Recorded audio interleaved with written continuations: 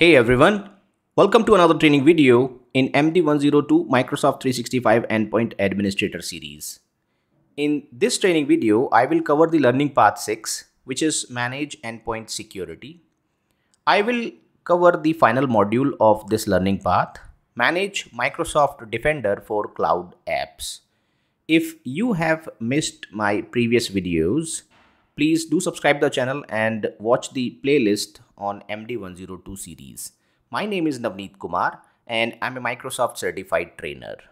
The module 4 of this learning path is Manage Microsoft Defender for Cloud Apps, which is a Cloud Application Security Broker service or CASB service.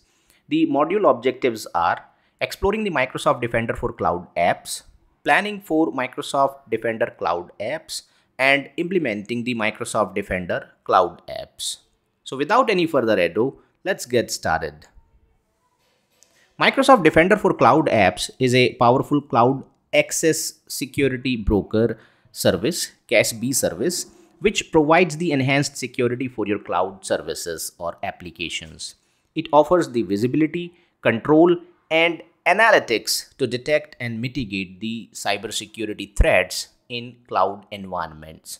It acts as a proxy between the endpoints, the client endpoints that connect to the cloud applications and the cloud applications.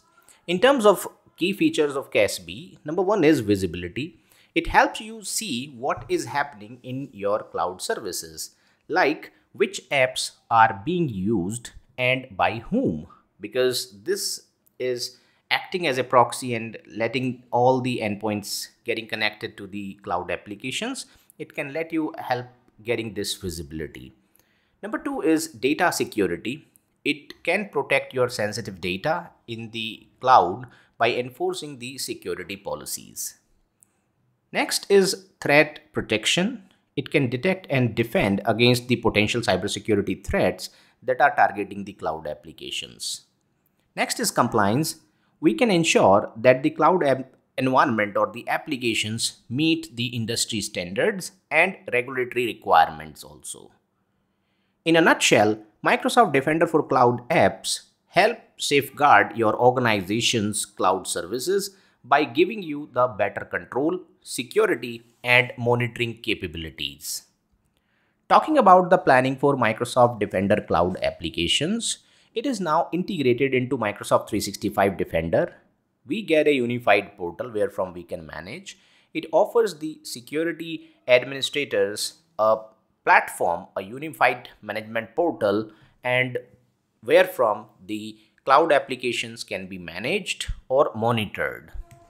This integration will streamline the security tasks and provide the centralized location for managing the security across the cloud applications. The unified management, if I highlight this, then Microsoft Defender for Cloud Apps is part of Microsoft 365 Defender portal. It allows you as a security admin to manage the security tasks from a single portal. As far as the licensing is concerned, you don't need Microsoft 365 Productivity Suite license to use the Defender for Cloud Apps, but every user protected by this service must have a valid license for it. The administrator roles: to configure and manage the Microsoft Defender for Cloud applications, you must be a global administrator or a security administrator in the Entra. The requirements for the browser are the Defender for Cloud Apps portal is compatible with most of the web browsers, be it Microsoft Edge, Chrome, Mozilla Firefox, or Apple Safari. Microsoft Defender for Cloud Apps is part of Microsoft 365 Defender that helps in enhancing the security for cloud applications. It secures the cloud applications acting as a proxy in between the endpoints and the apps. It requires some appropriate licensing for users and administrative roles to be assigned to access the platform. Talking about implementing the Microsoft Defender for Cloud apps, the steps to implement this Defender for Cloud apps in the 365 Defender portal are: you set the instant visibility, protection, and governance actions for your applications, number one. Then protect the sensitive information with the data loss prevention policies, DLP. Control the cloud applications with policies. Set up the cloud discovery, the applications discovery. Then deploy conditional access app control for catalog applications, some certain conditions to be met. Then personalize your experience and organize the data according to your requirements. In the next videos, I will cover the practice lab demonstrations of this learning path of MD-102.